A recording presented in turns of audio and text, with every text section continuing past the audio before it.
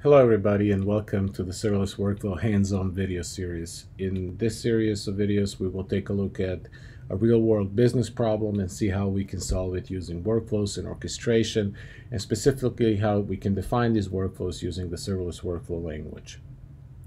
Just a quick introduction, the Serverless Workflow is a CNCF sandbox project, and you can find all the information about our GitHub website and things like that. Also check out the links in the video description where I will link good videos about a generic introduction to the Serverless Workflow project and its parts and everything else. So make sure you check that out as well. When dealing with workflows and orchestration to solve business problems, we have to first know what our business problem is. And for this first video in our series, we will take a look at new patient onboarding, for example, at a hospital. And our business problem deals with registering new patients, assigning doctors to patients, and also scheduling appointments with doctors. Serverless Workflow defines a domain-specific workflow language, meaning that the domain that we're targeting is workflow orchestration of event-driven distributed services. So with that said, let's take a look at our overall architecture of the demo that we're going to work with today. The first thing we're going to look at is in the top, the services that we have available. And these are the services that our workflow has to orchestrate in order to solve our business problem. In this case, we have just 3 services: the new patient registration service, which deals with taking new patient information and storing it into our system. Then we have a doctor assignment service, which takes this new patient, looks at his or her current medical conditions, and then assigns the most appropriate doctor that we have to this patient. And the third system service is an appointment scheduling service, which then takes this new patient and the assigned doctor information and tries to schedule the next available appointment for this patient with this particular doctor. If we look at now at the very bottom of this slide, we have different apps or devices which can trigger the onboarding of user patients. And each one of these devices can send an event using the Cloud Events format to our message broker.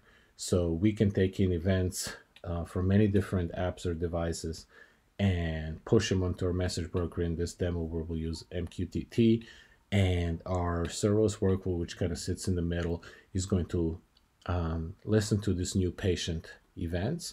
They're going to trigger an instance of our workflow execution, and we're going to define together the language inside of this serverless workflow and how to orchestrate, how to take in our event, how to listen for our event, and then how to orchestrate the 3 services that we have in order to perform or solve the business problem of onboarding a new patient into our system. So now let's take a look at actually what we have available in our system. Here we have a Swagger UI of the application that I have running. And currently, you can see in the Swagger UI, we have 3 services. Here is our patient service, like we said, that takes new patient information and stores it. We have a /doctors. This is the endpoint of our doctor service to assign a doctor given the patient's condition, and the appointment service, which then schedules the next appointment. This new patient event service is just there for web clients to basically give it the information, and this service is just going to transform that into a cloud event and push it onto our message broker as a cloud event. So that's pretty much all we have. Now let's take a look at our project. And this is just a web project, and you can look at the description below where you can clone it from GitHub and run this yourself if you wish. It's just running on Quarkus currently, but you can run this also on Spring Boot or even Micronaut and things like that, so it doesn't really matter. One thing I wanted to show is before you get started with VS Code and serverless workflow, one important part is to click on extensions and find the serverless workflow extension. This is actually a extension that we provide as part alongside the specification. and everything else, and the SDKs in different languages. So make sure you get that, because it will allow you to do things like code hints, code snippets, and also you will be able to generate SVG diagrams to visually see your JSON or workflow markups to create a visual representation of those. So I already have this installed, but make sure you get it. So now let's go back to our project. And since this is a simple Maven project under source main resources, let's go ahead here and create a new file. Let's call it onboarding workflow.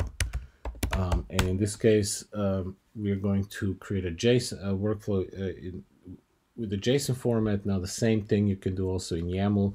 It's also serverless workflow specification allows you to define your workflows in both types of formats. So let's go ahead and get started.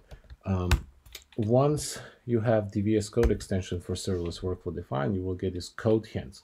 So these are top level parameters that we can define for our workflow. And so let's give our workflow a unique identifier. Let's call it onboarding. Let's give it a name. Let's call it patient onboarding workflow. And now we can already get started. And the first thing we're going to define is our control flow logic, which are within serverless workflow, they're a set of states and the transitions between the states. And each state in serverless workflow can perform one particular part or piece of the overall workflow control flow logic. So let's go ahead and do that. We're going to define our states array, and a states array holds one or more states. So our first state, let's give it a name on, let's say, let's onboard. And each state has a type. So we see with serverless workflow language, you have currently 9 different types. And the one we're going to use today is called the event state. And this state really does what its name is. It deals with waiting for events. And then once these one or more events are received, you can execute one or more actions. And actions meaning, in our case, for our particular solution, is invocation of our services. So let's go ahead and do that. Once we define a type, you will get the particular parameters in this dropdown that are specific to this particular state type.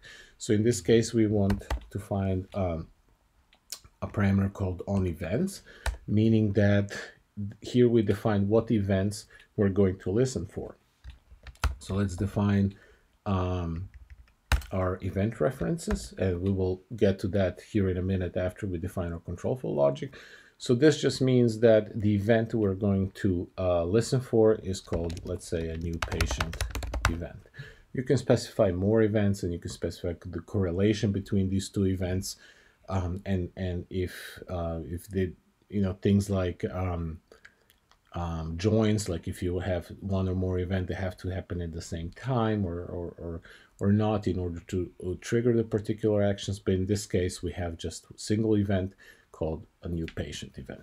So once we define this event, let's define our actions. So in this case, actions can be executed either sequentially or in parallel. But for patient onboarding, we have to execute these sequentially. It's because we first have to save a patient before we actually assign a doctor to this patient, and then we have to actually schedule the next patient appointment. So in some cases, you might want to execute these actions in parallel, but for our simple demo, we have a sequential execution. And really, the only thing we have to do here is define a function reference. So this is a service that we want to invoke, we will define later.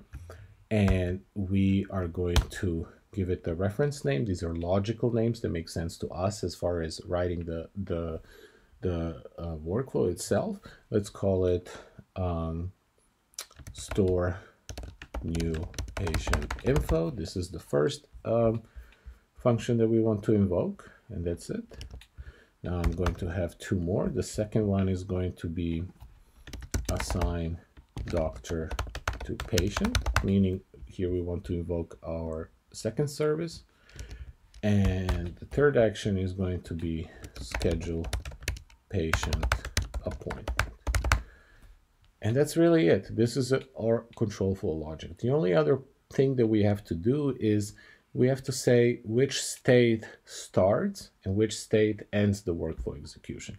And in this case, since we only have one state, the state does both things. So in this case, we want to have a use the start parameter. And there's different ways in serverless workflow how you can define you want to start your workflow instance.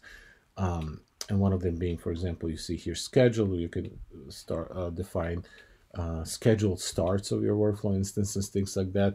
But since in our case we're waiting for the new patient event, we don't have a scheduled start. The same thing really is on the bottom. Let's say we want to have an end definition, meaning once we have received a new patient event, which will trigger a new workflow instance and perform our three actions, we want to end workflow execution.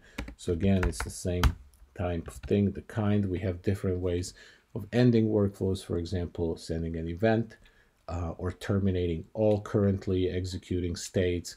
They might be running in separate threads or something. That is the terminate option. But again, for our demo, we just want the instance to simply be stopped at this point because we have executed, orchestrated and onboarded a new patient at this point. All right, so then for control flow logic, this is it. And you can see this is all domain specific. Again, the domain being event-driven, orchestration of event-driven distributed services. And we really expressed our workflow in that domain being events, new patient event, and invocation of functions. So far, all of these names that we have defined are really domain specific. So they can really make sense once you read it, be specific to the domain of the business that you're running with. Now we have to tell runtime information now about a little bit, give more information about this event, and also tell the runtime how we can actually find and execute the services that we have in our system. So for this, after states, we have two things. One thing is an event definition. So here is an array where we actually give more information about our events. Now these event definitions are fully reusable. So instead of defining them inline, you can also use a string type and point them to a different file. But for the sake of the demo, we're just going to define them inline. And for this, we're going to, let's create a new event definition, and we're going to give it a name. Now this name has to reference be the same as the event reference that we have declared here. So this is our new patient event. And here we use the parameters or from the cloud event specification. So we can define it a type. So for this case, let's call it like new patient event type. And we can also define it a source, which is the source of where this particular event comes from. So, or what is producing this particular event. And since we're in our demo trying to deal with multiple sources, one of the nice things you can do with the serverless workflow specification is to define a wildcard. So what we are going to do is define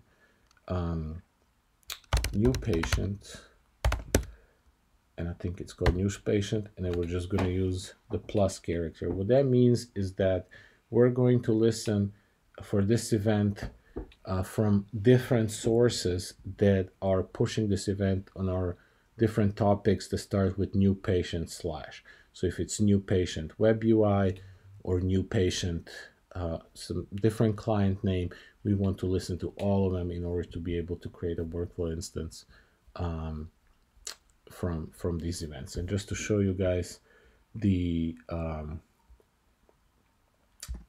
this is just the service that actually gets the new patient information from the web UI. It just it uses a channel emitter and emits it to our new patient slash from web topic. So that's pretty much it. And just making sure that I put the new patients actually slash new patient. All right. So that is pretty much it. With all this information, our runtime should be able to know how to listen to these events to start workflow instances. The last thing we have to do is we have these three functions defined. So we have to give the runtime a little bit more information on how to actually invoke. So for this, we have the functions array, which is the function definitions. So we have the first one, the name has to be the same as the one we have defined in the control flow logic. And with serverless workflow, we deal, of course, with standards. So for events, we said we use the cloud events format. For function or service definition, we use the OpenAPI specification. So if you look back at our service, we can go to the OpenAPI endpoint, and here we can see the OpenAPI definition of all the services defined in our system. Now I have already that in our project under source main resources API. It's called services.json. So this is our OpenAPI definition for all the services that we have available. So in order to tell our runtime implementations how to actually execute the service, instead of hard coding some custom parameters here or dealing with some custom definition that may not work for everybody, we are based on standards. So serverless workflow really uses the OpenAPI definition, which is much better suited for defining RESTful service invocation than anything we could possibly do custom within the serverless workflow language. So the operation, what we want to do is we want to put a relative path to our OpenAPI definition, and if your OpenAPI definitions are not local in your projects, you could also reference them via a URI and things like that as well. It doesn't really matter. So for us, it's a relative path to API slash services.json. This will tell the runtime where to find the OpenAPI definition of our services. And then the only other thing we have to do is give a certain unique operation ID. So for the first one, we are going to look at /patients, and we're going to find the post method, which has the operation ID of add patient. So this is the particular operation of our patient service, which will add a new patient to our system. So going back to our workflow, and that's it. And with this, we're really told the runtime everything it needs to do in order to invoke this particular service. Now we have two more. The second one, we have the assign doctor to patient. So let's take a look at our OpenAPI definition. So this is the doctor service. And this is the post method, which takes in a patient and assigns a doctor to it. And operation ID is assign doctor. So let's paste that here. And then we have our third service that we want to invoke. So let's define it too. And this one is schedule patient appointments. And in our OpenAPI definition, this is the /appointments service that is exposed under /appointments. And he has also a post method that takes in a patient and a doctor and schedule the next appointment. So its operation or unique ID is schedule appointment, which we can do here. And that's really our workflow. We have defined the control flow logic, which defines the events, or the event in this case, which we are going to trigger workflow execution, and we have defined our actions, or the sequential actions or invocation of our services that we want to invoke to onboard a new patient. So this is basically it. So now what we can do is we can save this file, and let's take a look at if we can visualize this workflow. Let's see if this will work. Yeah. So the serverless workflow VS Code extension is allow you to go from your JSON or YAML formats to a visual representation. So this really just shows us that we have one single state. The border color here you can see in the legend particularly that is a type of event, but it tells you also here, and it also tells us that this particular state waits for a single event called new patient event, which was also defined here. So that's a nice way of visualizing our work and seeing if this really also makes sense. So that's pretty much it. Now that we have saved this workflow, let's go ahead and restart our application, and I have it running here. So I'm just going to go ahead and get it started. And let's take a look if it is available. So this should just take a second. All right, so that's it. Now if we look at our Swagger UI, we will see that we have an additional service called /onboarding. Or onboarding service. And one cool thing about workflows and workflow orchestration is that when we deploy them, they can be exposed to services themselves. So really, the same way we can define RESTful endpoints or endpoints of any of our services, workflows are the same thing. And /onboarding, if you can see in our workflow, is the unique ID of our workflow. So workflows, this particular workflow, we could also trigger it via its exposed REST endpoint. However, since our workflow is actually listening to an event, we actually have to send a cloud event to our MQTT message broker in order to trigger new workflow instances. So for this, let's take a look at our UI of the project. And here we see simple web UI. Let's say this is an application or a web page that workers at a hospital would enter in new patient information as they come in order to start onboarding this patient. So let's have a quick look. Let's say we have a guy named John, and he unfortunately has breathing problems. Now, again, when we click here on send onboarding event, this information is going to be converted to cloud events format, and the event is going to be sent to our MQTT topic. So when I click on that, we see what happened. Our workflow instance was triggered, and here we see the information that we received after our workflow orchestration. We have the name and the condition, which is really the call to our first service, the patient service that stored this new patient to our system. Then our second service, which is the assign the doctor of this patient, assign some Dr. Johnson to our patient, given that he has this particular condition and he's a pulmonologist, so that is the best doctor possible for the type of condition that John in this case has. And after that, we have called our third service during our workflow orchestration, which assigned the next appointment available for this patient and this particular doctor.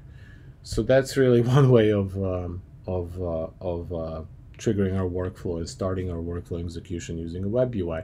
But let's also now take a look at maybe we have some sort of devices, or the workers at a hospital have specific device to enter in this new patient information. So it might not be a web UI, it might be something completely different. So in this case, what we're going to do here is send, since I'm using, since I'm using Mosquito as the MQTT broker, in this case, we're going to simulate here, or actually send a new patient directly into the topic. In this case, the topic is new patient from client.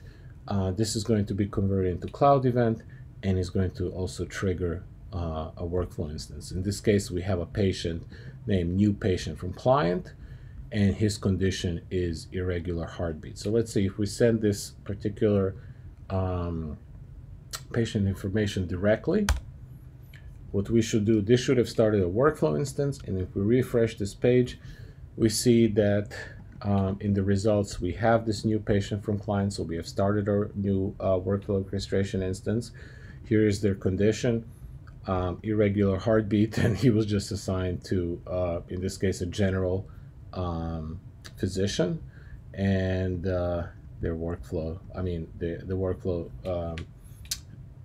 executed the scheduling service also, which has created their next appointment. So that's it for the first demo, and I'll just end it like this. For more information, please visit Serverless Workflow.io, and please comment, put some comments in there, your thoughts, what you thought about this video, and what do you think we can do to improve the next hands-on videos in the future. Thanks a lot.